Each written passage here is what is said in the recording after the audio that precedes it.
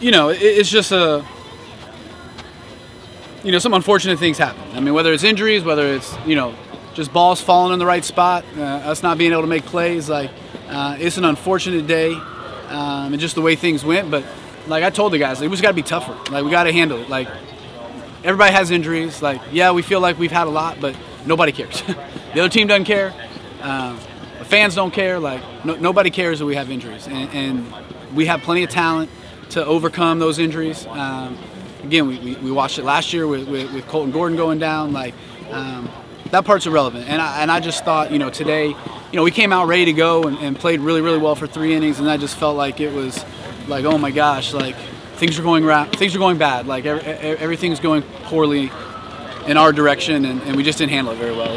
It was a woe is me attitude, instead of just saying like it's irrelevant and overcoming it. And guys just stepping up and competing, and again, once we got down, I just felt like it wasn't quitting. It was just I can't believe this is happening again, or I can't believe this is I can't believe another guy's gotten hurt. Like, and nobody cares. Like, the other team doesn't care when that happens. Like, you just show up and you keep performing, you keep competing, and you don't feel sorry for yourself. No one in life feels sorry for anybody, no matter what profession you have. Like, you got to show up and do your job. And somebody's sick, you just step up, and the next guy does it, and you do it to the best of your ability. And I just thought we were too worried about the stuff we can't control, and we just got distracted by that. And again, it wasn't a quit. Our guys didn't quit. We just were so consumed with the negative stuff that was happening that we just couldn't focus on the things we needed to focus on in order to win. And when you do that, you get your butt whooped.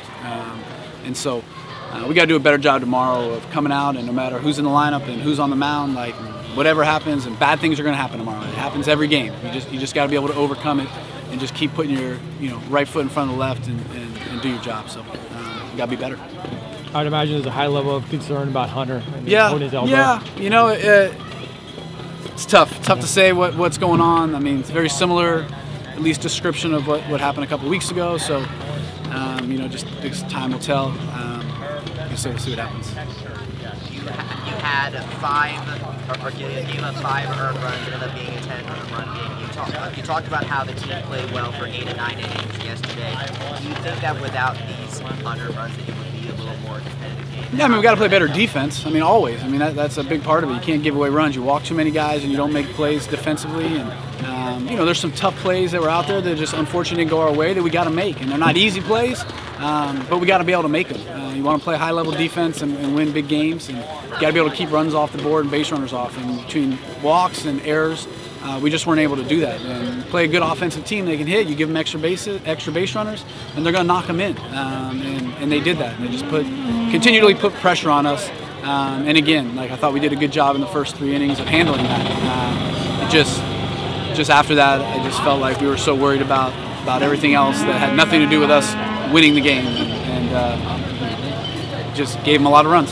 What can you say about Alex? I know he's battled through it, and he wanted to stay in, and I guess he just got to him. Yeah, he's had obviously a lot of issues with his wrists, and normally it's kind of like certain things happen and then it dissipates, and today just was struggling to dissipate. So he wanted to go out there and compete, but obviously it's just the best interest is to get him out there and try to get him right and see how he responds tonight and see what he feels like tomorrow. You sent out David Lynchfield late in the game today. What would you say about his performance today and in that case considering going out the mound? Yeah, we're gonna have to go to the drawing board tonight and just try to figure it out. But just felt like in that situation that was the best guy. Try to get him back out there and get him out of the bullpen. And if that's what we end up deciding to go, going forward, then it gave him an opportunity to kind of go back to what he was comfortable with last year and just going through that whole process. But we'll have a lot of guys. Everybody that pitched yesterday will be available tomorrow. So we just got to figure out the best route, and just again thought that was the best route there in the last couple innings to get him out there. So what do you want to see from the team tomorrow that maybe you didn't see either yesterday or tonight? Yeah, I just want to see him compete for 9 innings, and how many minimum of 9 innings. If we got to play 12 tomorrow, we got to play 12, and I need him to compete for 12 innings. And I don't care what the score is. I don't care if we're winning, losing. I don't care if 4 guys get hurt in pregame. I don't care if 3 guys get hurt in the second inning.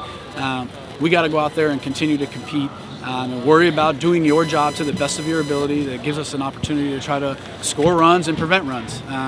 And so we just got to see that 9 innings of competing every single pitch and worrying about the things that we can control. Appreciate it. Thanks, Coach. Coach.